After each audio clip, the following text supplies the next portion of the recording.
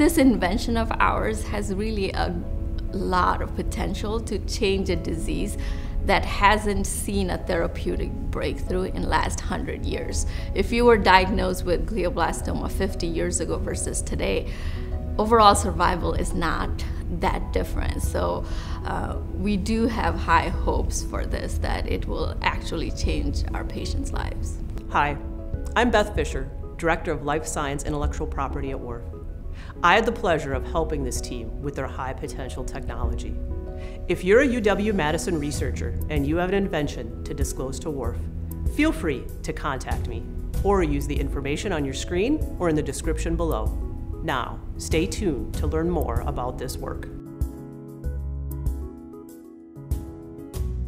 I'm Mahua Dey. I'm a neurosurgeon scientist with UW-Madison. I'm Jacques Galipeau. I'm a physician scientist, Associate Dean for Therapeutics Development at the University of Wisconsin School of Medicine, Public Health.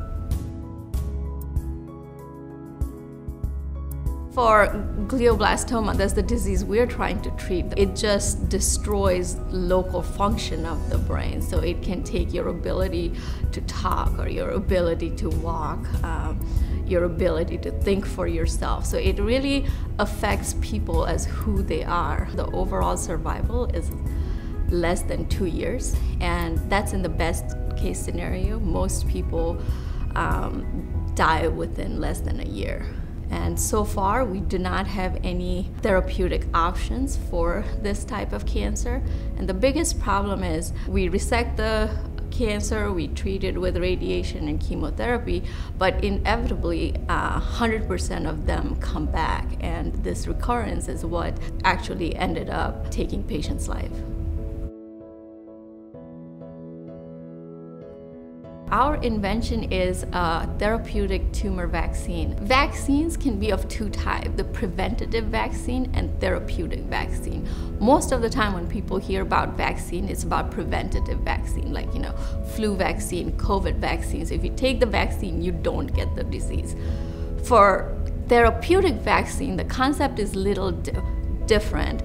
We can't stop people so far from getting the brain cancer. However, we can take the tumor cells and we can modify with this engineered fusion cytokine called GIF7. We can take these tumor cells and put it back to patients like a vaccine in their arm or in their leg, where the tumor cell will make this fusion cytokine that boosts your immune system. So fusion cytokines, or fusokines, is taking two separate proteins made by the immune system, a bit like putting pig's wings on a pig. And you know what? We got pigs flying. So if you introduce this fusion cytokine into a malignant cell, it can't hide anymore. And your immune system goes, whoa, and goes and destroys it. We're vaccinating with their own cancer cell to teach their body that here is a foreign antigen that's growing as cancer, and prime the immune system to identify that. So when the tumor tries to come back, the vaccine has already primed your immune system and it kills the tumor cells before it grows and becomes a problem again. And lo and behold, it worked swimmingly well for a type of cancer that notoriously doesn't respond at all to the immune system. And in the mouse model where we have tested this vaccine, we have found that 100% of the mice survive long-term once they are treated with this vaccine. One could argue that technology could be deployed in other cancer use cases, but we got this one up and running, and we do want to focus on those applications, clinical applications that have a true unmet need.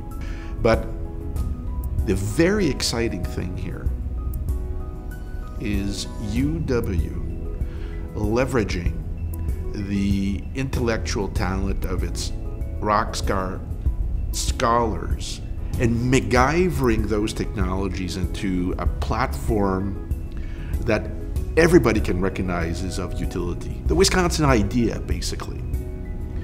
And that's what I'm excited about, leveraging the innovations coming out of this terrific discovery engine, which is University of Wisconsin. Hi, I'm Andy Deteen, Director of Licensing at WARF. To learn more about this high potential technology, please use the information on your screen. And to learn more about other high potential technologies, please like or subscribe.